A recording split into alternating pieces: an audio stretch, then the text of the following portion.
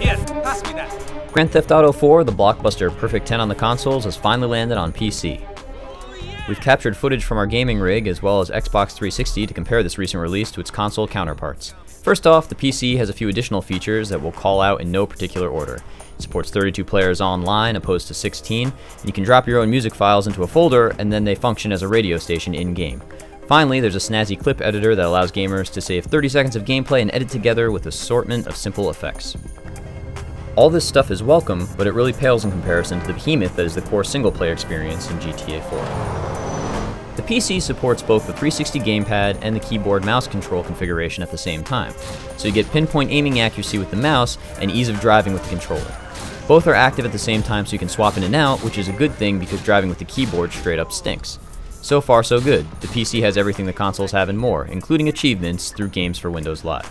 But how does it look? Well, at the highest settings, the PC game looks amazing. Seeing New York portrayed at this level of detail is incredible. Unfortunately, the frame rate suffered once we bumped up the settings to a point where it looked significantly better than the consoles. Here's our rig specs for context. We have a Core 2 quad running at 2.4 GHz, 2 GB of RAM on Vista 32, and we're using a 768 MB GeForce 8800 GTX video card. Not too shabby. We scaled texture quality, car density, and draw distance and other effects individually, but obtained less than 30 frames per second when turning any one thing up too high.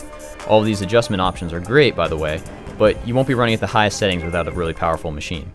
For now, the consoles still hold the edge in ease of use and overall graphics quality.